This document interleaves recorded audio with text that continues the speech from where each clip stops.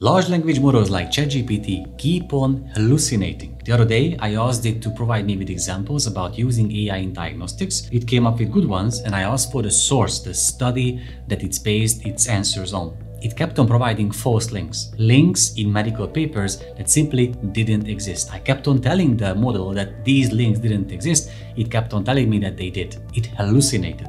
Since the launch of ChatGPT in 2022, hallucinations have been one of the major hurdles and challenges, and one of the best reasons for people against these large language models about avoiding their use in medicine and healthcare. If these models keep on hallucinating, how can we trust them with medical, healthcare, patient, private information? A new study came out recently in PLOS Digital Health about the 6 major challenges in using generative AI for digital health. One of these challenges was hallucinations, and the potential solution by authors was temperature control. Temperature control is an exciting concept in large language models. The temperature serves as a critical parameter influencing the balance between predictability and creativity in generated text. Lower temperatures mean firmer, more factual answers. Higher temperatures might mean much higher creativity and maybe hallucinations. I thought that a company like OpenAI should be able to provide us with a feature like this, a range. I can set it to a low temperature when I need medical studies and peer-reviewed papers.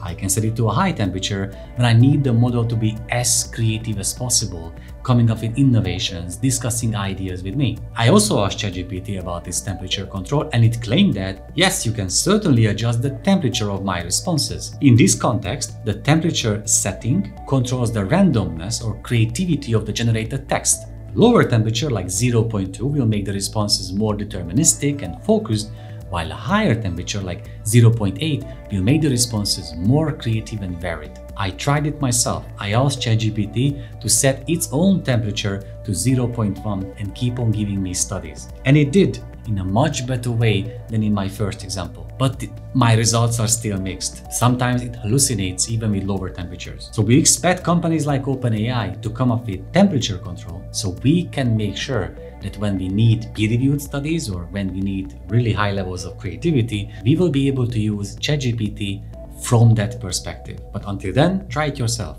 Set temperature to 0.1 or 0.9 and please let me know how it went. If you like this video, please subscribe below to get notified about every single new video we come up with. And also please go to medicalfuturist.thinkific.com where you will find our 2 courses, the Digital Health course and our newest one, Introduction to Artificial Intelligence in Medicine and Healthcare. See you there.